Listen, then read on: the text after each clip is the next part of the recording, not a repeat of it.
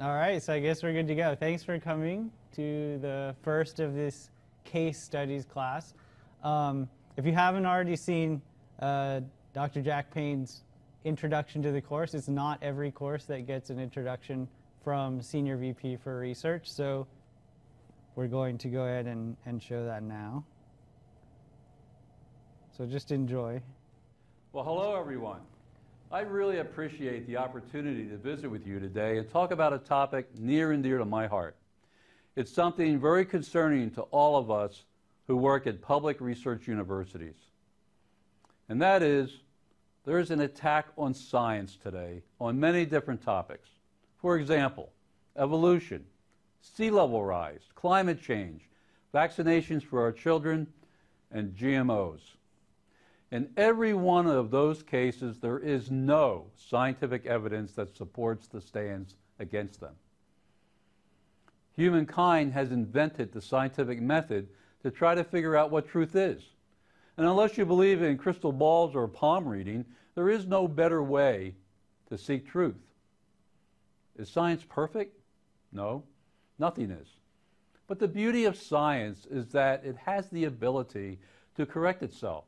The more you repeat experiments, the more you establish a body of truth, the gold standard being a publication of your results and conclusions in academic journals after your work goes through rigorous review by your peers. Now, when I say science is under siege, I don't mean just criticism. In 2015, I took a call from the FBI's Domestic Terrorism Task Force investigating threats against one of our own professors. Apparently what made him the target of a threat were his efforts to publicly communicate the benefits of biotechnology. Now, things turned out okay, and you'll see for yourself because that professor is one of your instructors for this course. The larger point is this. When solid science does not yield the results that people hope for, they not only reject the conclusions, they question the integrity of the scientific community, dismiss solid science as just another point of view, discredit the people who spend long, solitary hours following the evidence wherever it leads. This siege is dangerous to our democracy and to our notion of progress. In the coming weeks, you'll become familiar with 4 examples of how much scientific literacy matters and how it's sometimes ignored. Part of me is very frustrated that we still have to debate what I considered long-settled questions. Questions like, is climate change really happening? Will GMO food make you sick? Do vaccines cause autism? We need scientific literacy because the naysayers want to muddle science as a way to make the case to do nothing. And when they succeed, we drag our feet instead of taking action that can save money, our environment, and even our lives. As we march toward a day when climate change's worst effects become irreversible, a U.S. senator takes a snowball into the Capitol and holds it up as so-called proof that climate change is a hoax. We hold back technology that could feed so many more mouths in a world where 3.1 million children die of starvation each year. And we get parents refusing to vaccinate their children because of a retracted 18-year-old journal article. That you've even enrolled in this course is a good sign that you're interested in truth based on evidence instead of ideology. You've taken a very important step to inform yourself not only on these issues, but on how science in general works in the real world. I urge you to think deeply and ask questions. Those questions can point the way toward establishing new truth or changing what we currently hold to be true. What shouldn't happen is that evidence gets shouted down or characterized as a guess because there's a 1% chance it might be wrong. Marcia McNutt, the president of the National Academy of Sciences, put it this way. Science is not a body of facts. Science is a method for deciding whether what we choose to believe has a basis in the laws of nature or not. Once you've completed this class, I hope it reminds you for the rest of your life of the importance of paying heed to science. And by that I mean knowledge that's been generated by a truly scientific community, not by clerics, not by industry, and not by activists. I won't be around to witness the worst effects of climate change, but you might. Or maybe you'll be around to see how the world rallied around the cause of its own salvation and took the action necessary to fend off environmental apocalypse. People like you who inform themselves and speak up for truth make it more likely that the latter scenario will play out. Whether you intend to pursue a career in science or not, it'll be worth it to apply yourself in this course. You'll be faced with so many choices: who to vote for, what to feed your kids, what to buy, how to care for your bodies, and even your minds. You won't be able to do independent research to inform your every decision. The best you can do is hone your ability to identify sources of evidence-backed information. I hope that this course will help you distinguish a true scientific community from sources of information driven by ideology, faith, or profit. Scientific literacy gives you a better shot to have your actions produce the consequences you were looking for. In short, to live the life that you intend. I commend you for enrolling in this course. I hope you'll emerge from it with your own ideas about which voices speak mostly with volume and which ones speak with something much closer to wisdom. Thank you. All right, thanks for your attention. And as a great introduction to what we're trying to accomplish in this course, I just want to, underline a couple of the points that Jack made.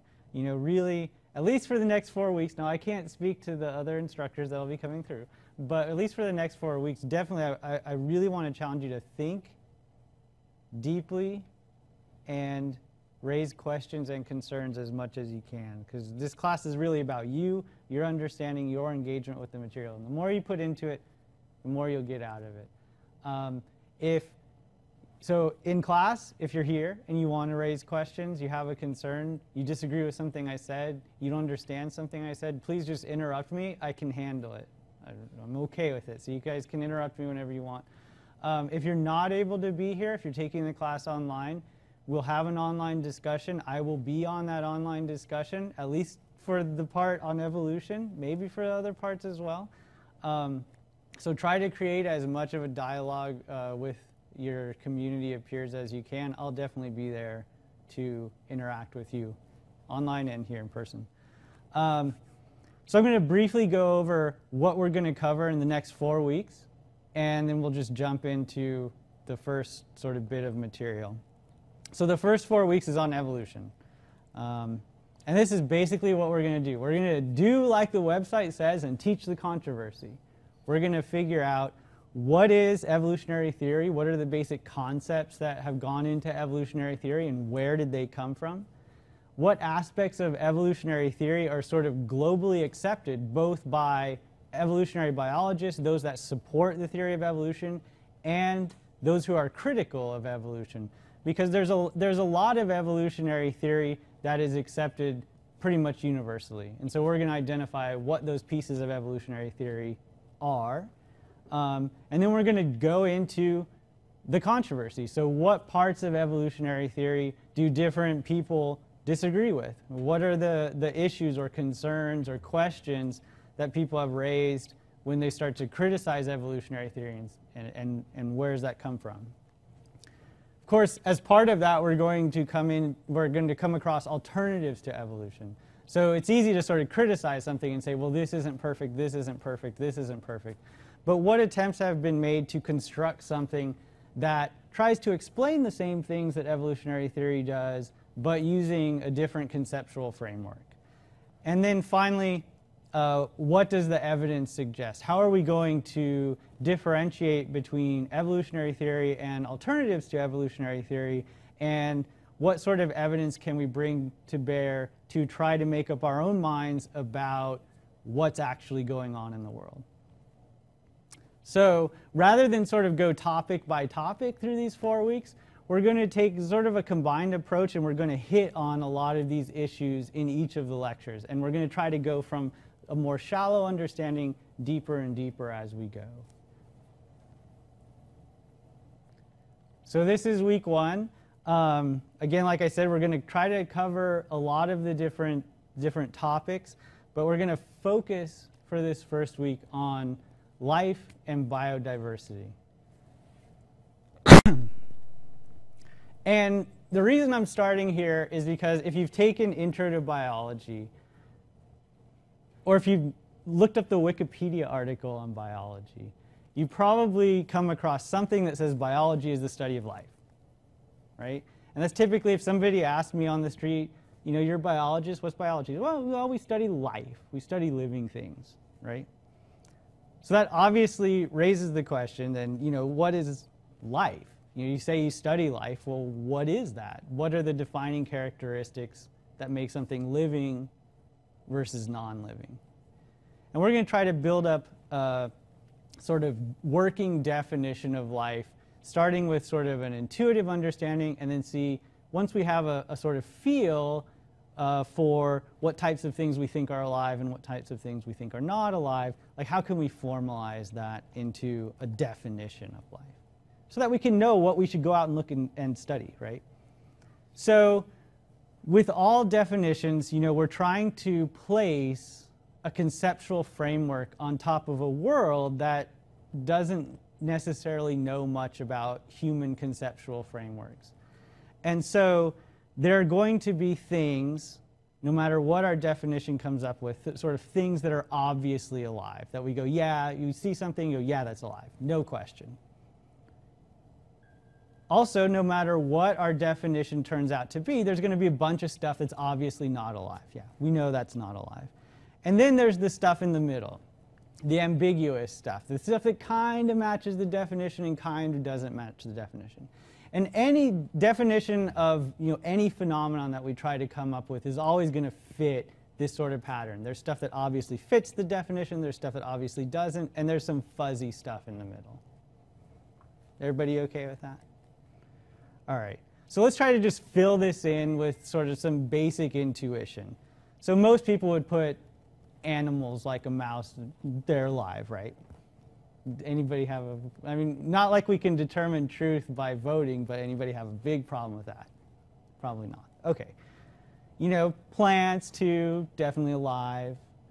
You know, back in the day we didn't know about microbes, but bacteria and fungi, most biologists, most members of the general public would generally agree that they're alive, right? Okay, so we kind of have an intuitive understanding of what living things are kind of like. Not alive, you know, rocks, not really living, cars. Not many people would think that their car was alive. You know, some people kind of get attached to their cars, but still, probably not alive. An interesting one, crystals, which grow. They start off small and they get bigger. They can respond to changes in their environment. But we still kind of think, no, not really alive. Even though they have some of the characteristics of living things, you know, probably not alive. Another interesting example is fire, which we would generally think, you know, not really alive, even though it catabolizes, so it takes in food, it breaks it down, it produces waste, it grows. Has some of the characteristics that we might attribute to living things, but, you know, generally we think is not alive. So those types of things we classify as not alive. And then there's sort of the ambiguous stuff. So one that's often thought of in biology circles is viruses. They have a lot of the characteristics that we would attribute to life, but they have some characteristics that we think maybe they're not alive. So they use so much of the cellular machinery to work that maybe they're not independent organisms. So throw them in the ambiguous category. Kind of alive, kind of not alive. We're not really sure. There's some controversy there, maybe. So that's sort of at least my intuitive understanding of, you know, what is alive, what isn't alive, what do we not really know about.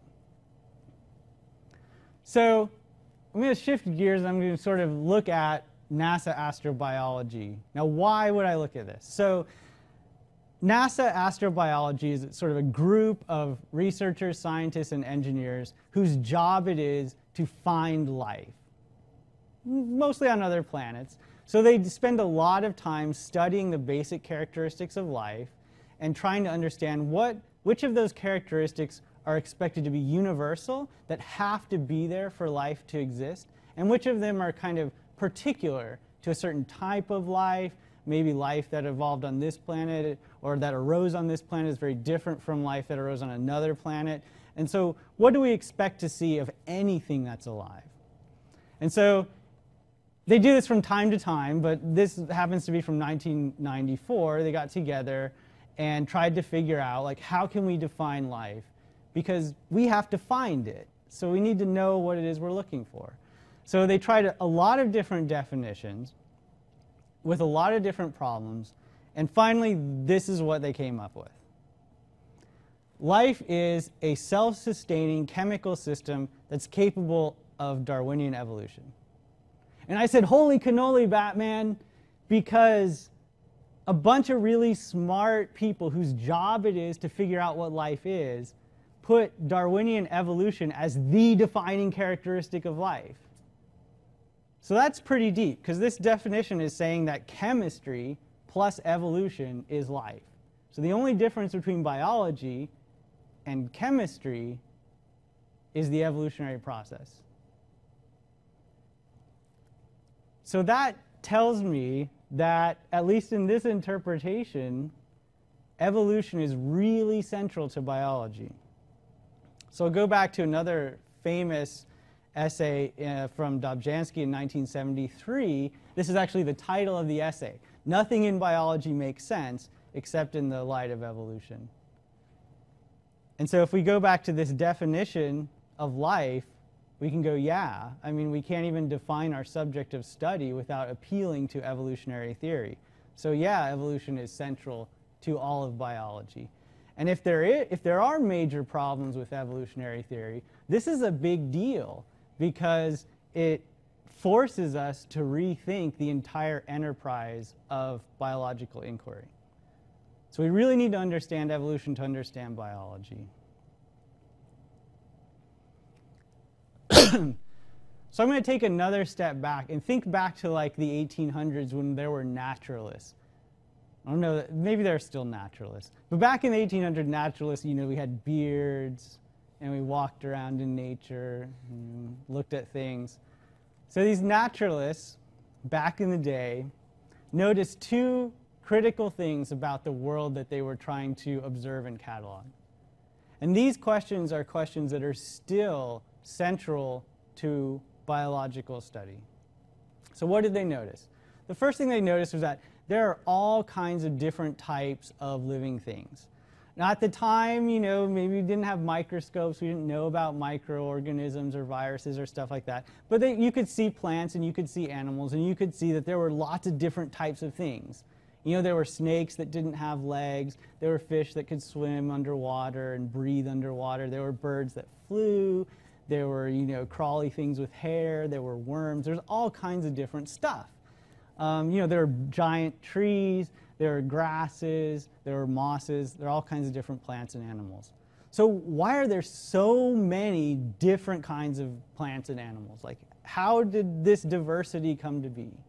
And we're still trying to answer this question. And the other thing that they noticed, that even though there was this crazy diversity of life, all these different living things running around, well, some of them were sessile, there were really obvious similarities among some of these different organisms, right? So you look at a snake that doesn't have any legs, but it has the same sort of skull and the same sort of bone structure as a lizard that has legs, or a mouse that has legs, or a fish that swims in the water. You know, they all share these certain characteristics. So even though there are all these different types of organisms running around, there were really obvious similarities. And so how did these similarities come about? So now we have these two sort of opposing things that we're trying to explain: the diversity of living things and their similarities. And so here's just a little picture that describes some of the similarities and differences among, in this case, just vertebrate animals. So you can just look at these pictures and you can see that there are similarities among these different cartoon animals, and there are differences. You know, rabbits and primates both have fur. You know, you look at crocodiles, amphibians, and primates and rodents, and they all have 4 legs. They all have similar skeletal structures, right? So they're similar and they're different. And so evolution, at its core, is the idea that we can explain both the similarities among different organisms and their differences with 3 words. This is pretty small. Descent with modification. So remember those 3 words, descent with modification. You're going to remember them by the end of the day. And so there's lots of sort of bells and whistles around evolutionary theory. You know, we know a lot more today than we did in the 1800s. We know what DNA is, we know what genes are, we know how mutations happen. We know a lot more about the mechanism. But at its core idea, evolution explains both the similarities and differences among organisms by descent with modification. And again, we'll get into the details and stuff later on, but basically you can think that, you know, descent goes a long way to explaining similarities, right? So things are similar because there was a common ancestor that had some certain trait, in this case vertebrae, and then all of the descendants of that ancestor inherited that trait. And things are different because at different points in their history, they changed. So you get an amniotic egg here, and you get the evolution of hair here. And so you get these differences arising as time progresses. And so really, again, just to make you remember this, you can almost define the core idea of evolutionary biology as descent with modification. 3 words that explain the similarities and differences among organisms. So what do we need? Now, what would we need to produce this idea of descent with modification? It turns out that we need to start with a couple things. First of all, we need to have some sort of variation among organisms in a population. So if you look around you, you can see that people have different heights, different hair colors. There are differences among all of us. And so in this sort of fictitious population of beetles, there's an obvious difference. Well, there's actually 2 differences you can see here. They're different in size, so some are small and some are big. But primarily, we'll just focus on the difference in color. It's easy to see. Some of these beetles are green, and some of them are brown. And again, we'll get into the details about how variation arises and what do we understand about variation. But in order to have descent with modification, we have to have some differences. If everybody were the same, 100%, nothing would change. The second thing that we need is heritability. So these traits, like height or hair color or whatnot, in this case, the green versus brown color, these traits have to be heritable. That means that if your parents have a certain trait, you're more likely to have that trait. Make sense? Okay. So those are the first sort of conditions that we need for descent with modification. The second thing we need, or the third thing we need, and actually the only other thing that we need, is some constraint on reproduction. So if everybody could reproduce as much as they possibly could, well, we'd be swamped with people, but there would also be no evolution. So there has to be some constraint on reproduction. In this case, we can imagine a predator, this bird, that for some reason or another really likes to eat green beetles. Maybe it can see them better, maybe they taste better, who knows. But the bird prefers green over brown beetles. So in this case, the bird eats up the green beetles more than it eats up the brown beetles. And so it constrains the green beetles. They can't reproduce as much because they're being eaten. But this could also be finite resources, like there's not enough food to support an infinite population, anything like that. Something has to constrain reproduction. And if you have these 3 things, variation among individuals, heritability, and some constraint on reproduction, you can get descent with modification. So in this scenario here, over time, this bird is going to eat up more of the green beetles. They don't reproduce enough. And because of heritability, the offspring are going to tend to be brown, and they're going to, so the brown beetles are going to make up more and more of the population as they go. So far we've got life is chemistry plus evolution. The core idea of evolution is descent with modification, trying to explain similarities and differences between organisms. And we need three things to have descent with modification. We have to have variation among individuals, we have to have heritability, and we have to have some constraint on reproduction. Does anybody have any questions or concerns or thoughts so far? Okay. So I'm going to play a video, because I like videos, and it will sort of highlight some of these ideas in a specific case study. And this is from HHMI. I didn't.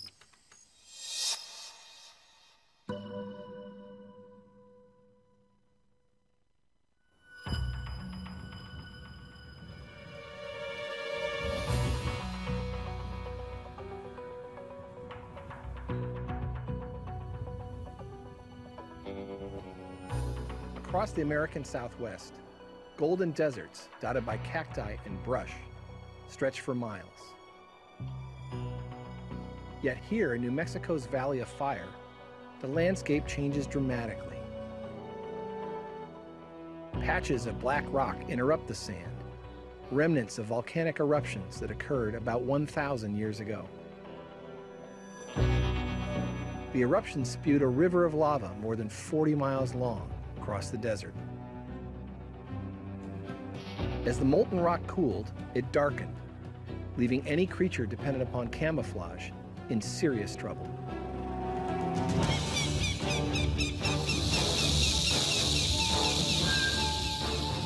In the complex battle of life, one of the constant struggles is between seeing and not being seen, the evolutionary game of hide and seek.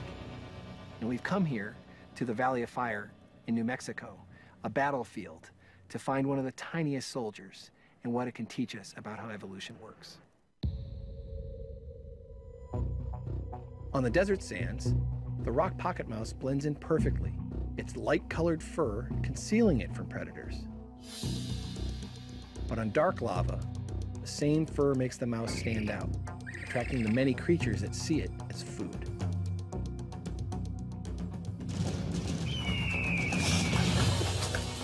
These mice are the Snickers bar of the desert. They're eaten by foxes and coyotes and rattlesnakes, and certainly by owls, and maybe even occasionally hawks. And most of those predators are visual predators. So what happened to the pocket mice that found themselves on this new terrain? When I accompanied biologist Michael Nachman onto the lava, it doesn't take long to find out. Oh, this one's closed. Nachman has been collecting mice unharmed in traps. And it's a dark one. It is, yeah. Now, are most of the ones you find up here dark? Almost all of them. Not only have the mice here evolved to be as dark as the rock, Shake them into the bag. the color change has occurred precisely where it will conceal them from hunters. Now, a bit of a white underbelly, too. That's right. All of the dark ones here and on other lava flows have a white underbelly, and presumably there's no selection for dark on the belly because predators are coming from above. Left to themselves, the mice show no preference for light or dark rocks. It's the predators that have made the difference. The change in color over evolutionary time in the population is driven by predators weeding out the mice that don't match their background. But how did the dark mice arise in the first place? When a black mouse appears in a light population of mice, that is usually going to be due to a new mutation. And those are random and rare events. To fully understand the pocket mouse transformation, Nachman moves from the lava to the lab. He and his team extract DNA from light and dark mice taken from one desert region.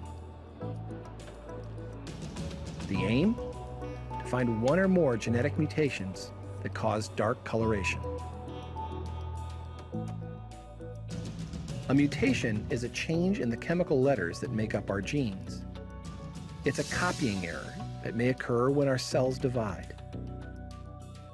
Mutation seems to mean that something bad has happened. Well, mutations are neither good or bad. Whether they are favored or whether they are rejected or whether they're just neutral depends upon the conditions an organism finds itself. So for the pocket mouse, a mutation that caused the mouse to turn black, that is good if you're living on black rock. It's bad if you're living out in the sandy desert. The light mice are all on the bottom, here. Fur color is a trait controlled by many genes. To figure out how dark mice evolved, Nachman focuses on how these genes differ in dark and light mice. One by one, the genes prove identical, but at last, something does turn up. The difference between dark and light mice boils down to a difference of 4 chemical letters in a gene called MC1R.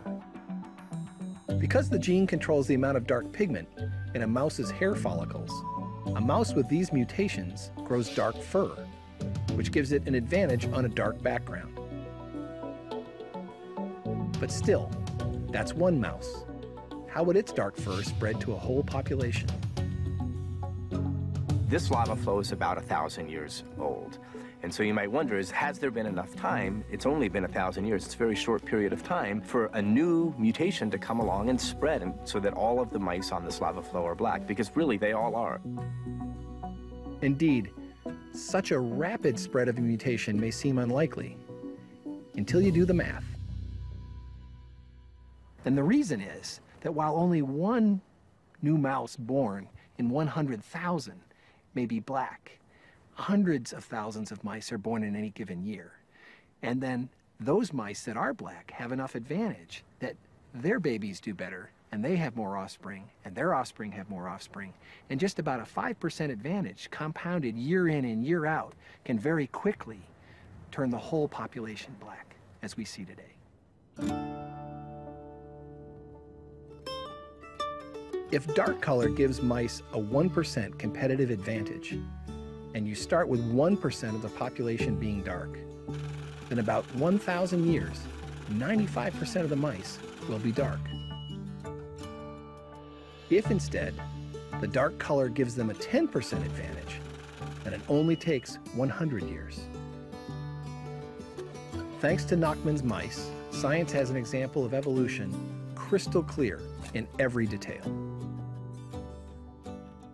What's exciting about this is that we have a system that's very simple ecologically. You have dark rocks and you have light rocks, and you have dark mice and light mice. It couldn't be simpler. We know who the predators are, what the selective force is. We know precisely the genetic basis of what makes the mice have an advantage or a disadvantage depending upon where they live. All the pieces are finally together. It's a perfect illustration of Darwin's process of natural selection. In fact, it's more than that, for Nachman's mice also counter a common misconception that evolution is a random process. Well, there is one random component, and that's the process of mutation. Mutations occur at random throughout our DNA. Every new organism is born with a new set of mutations. But while mutation is random, natural selection is not. Natural selection sorts out the winners and losers, and that's really what the whole process of evolution is driven by.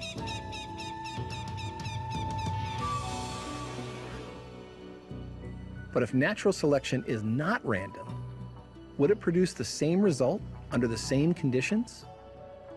It does. And here's proof. Rock pocket mice collected by Nachman from other lava flows in other parts of the Southwest. These are 2 different black mice, and they each evolved on different lava flows, and the lava flows are hundreds of miles apart, but the changes, the genetic changes that made these mice black, were different in each case. And what's amazing to me is how similar the black mice are. We didn't know when we started this whether we would find that there were the same genes or different genes, and we were really surprised to find that they were completely different genes, and yet if you look at the mice, they look almost identical. Clearly, there are different genetic ways to make a mouse dark. But once the beneficial mutations appear, natural selection, the non-random part of evolution, can, under very similar conditions, favor very similar adaptations. In effect, each of these lava flows is like rewinding the tape of life and allowing evolution to occur again and again. And in each case, we find the dark mice have evolved. The rock pocket mice show us that evolution can and does repeat itself, and why evolutionary change is never ending. As environments transform, so must the species that inhabit them, adapting and readapting in the great and complex battle of life.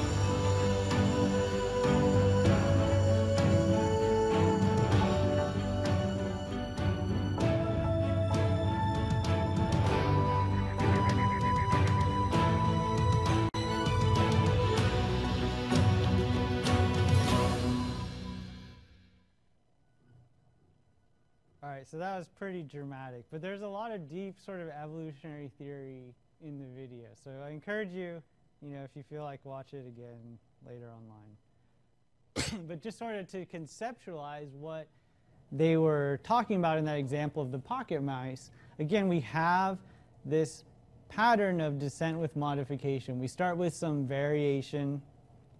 Now, ultimately, we're going to talk about this later on, but ultimately, all variation comes from mutation. Even if there's standing variation in a population, if we trace it back, there was some mutation that occurred. And they made a point in the video of talking about mutations being random. So I just wanted to make sure that we understand to what extent mutations are random. Because you'll see studies that show there are like hypervariable regions of the genome and things like that. There are certain types of mutations that are more likely to occur than other mutations. So obviously, mutations don't just randomly fall out of the sky onto the genome. There are some parts of the genome that might mutate more than others and stuff like that. But the idea is that mutations are random with respect to outcome. So a mutation doesn't occur in an attempt to solve an evolutionary problem. It's not like that we say, oh, if I change this A to a C, then I'll be able to do this, and it'll allow me to survive, so I'm going to go ahead and change that A to a C. There's no sort of directed way that mutations start to accumulate. And so that's sort of the variation side of things. Differential reproduction, they made a big point in the video, again, talking about selection pressure. In this case, a predator that prefers one type of prey or can hunt one type of prey more effectively than another. And this is what they said is the not random part of the evolutionary process, in that some traits are favored by natural selection and some traits are not favored by natural selection. And this is often sort of couched in the word survival of the fittest. And people will use this term survival of the fittest, but I'm going to really encourage you not to. Because as we look deeper and deeper into evolutionary processes, we'll see that this term isn't quite as precise as we'd like it to be. And we'll see more of that when we look at the details of natural selection. There are also ways to induce differential reproduction that are random. For example, genetic drift, which we'll talk about later on, is random with respect to variation. It doesn't select certain traits over others. It selects certain individuals over others without considering their underlying traits. And again, we're going to talk in more detail about all of these different things, but I just wanted to send them out to you. And then finally, you have to have heredity.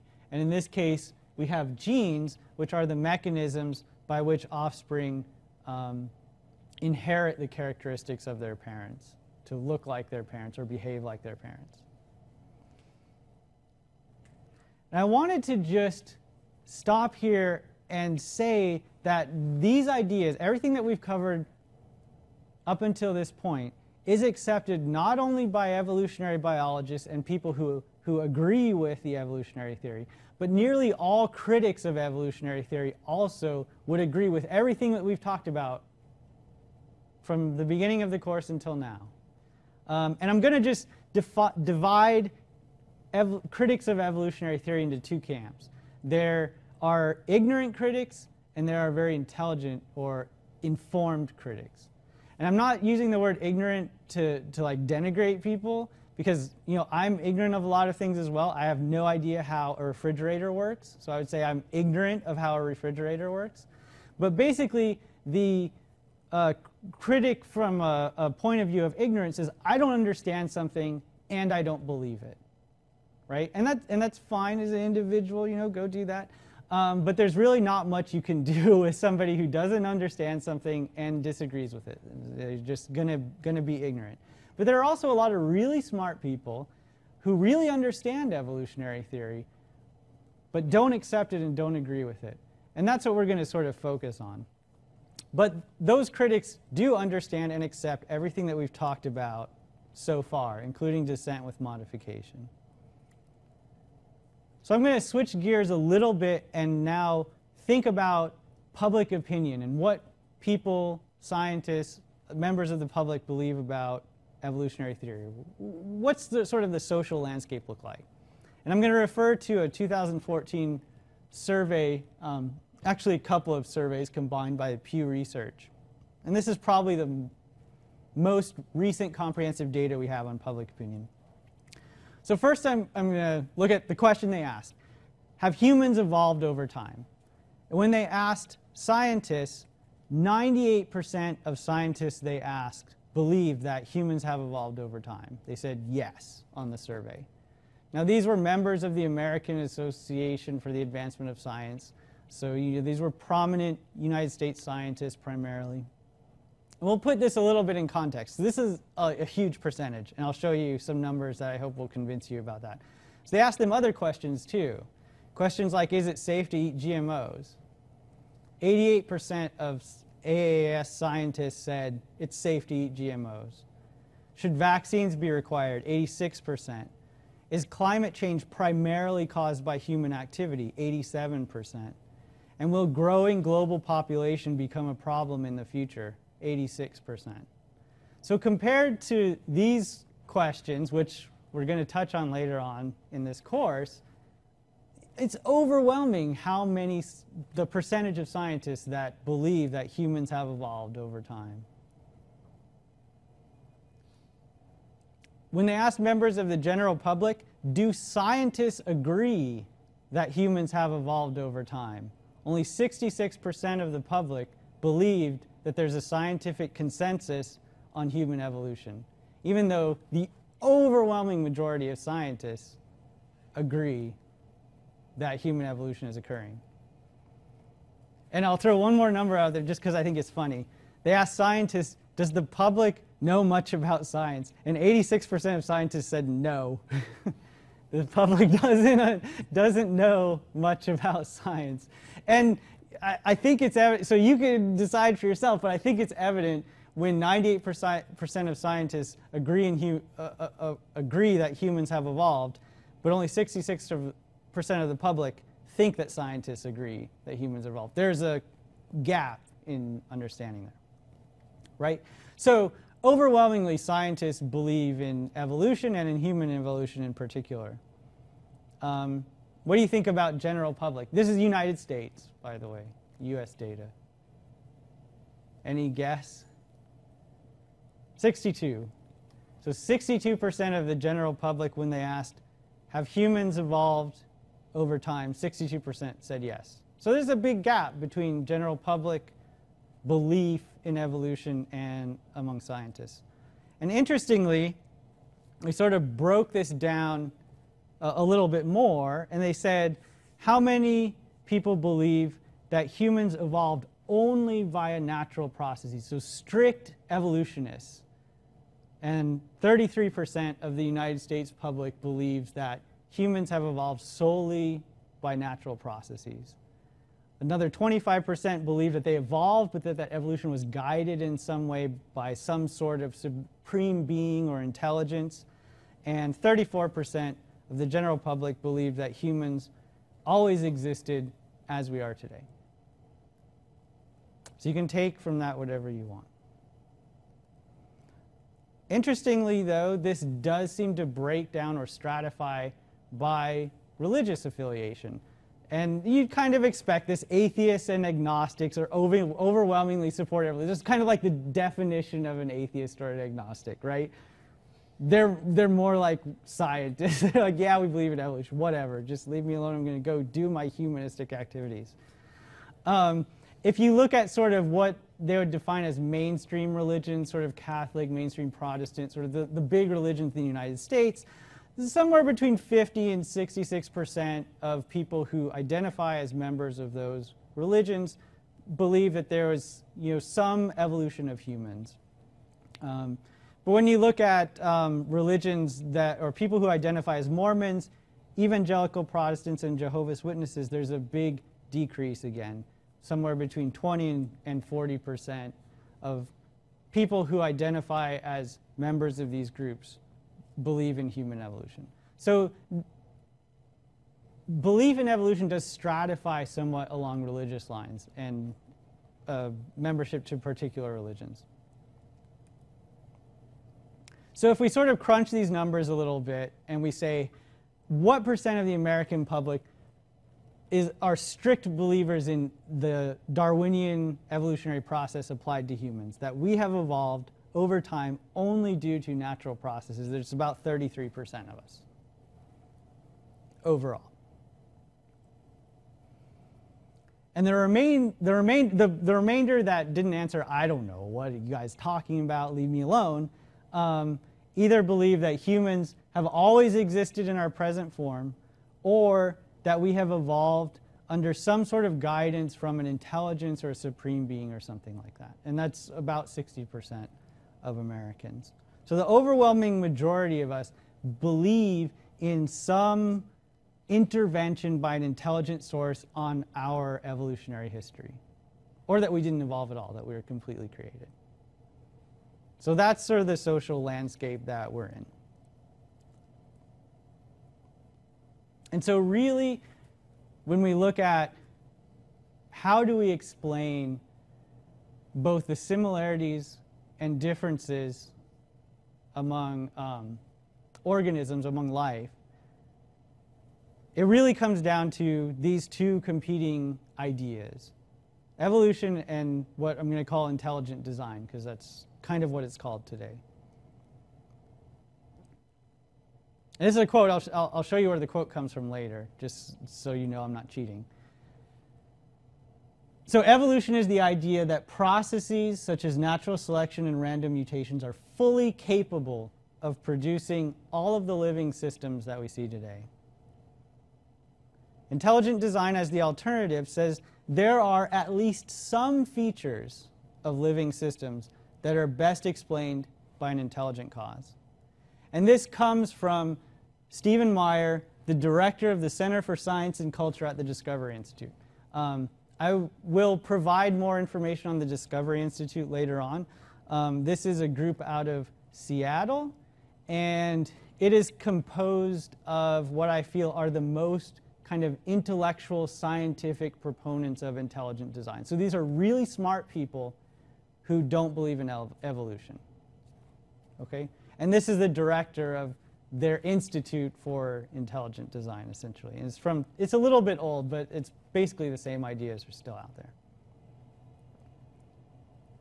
So back to sort of our original question that evolutionary theory was trying to explain. Why are there so many different kinds of plants and animals, but there are also so many similarities among them? That's what we're trying to answer.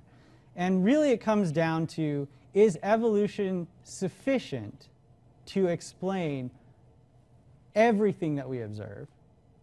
That's the evolution only. Or do we need something else? Do we need intelligent design to explain some of our observations? Because even people who are strict intellectual intelligent designers still believe in evolution. Like, they would have no problem with the pocket mice. They have no problem with antibiotic resistance. Yeah, evolution happens all the time. But there are some things that evolution can't explain. And so that's really the controversy. And does anybody have any questions or anything they want to say?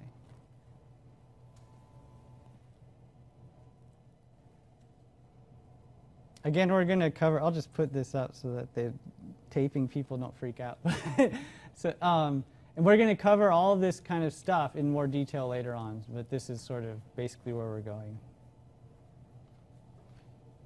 Good? Happy? All right. Thank you for coming. I hope you enjoy the next 3 weeks and the remainder of the course as well, and we'll see you next week.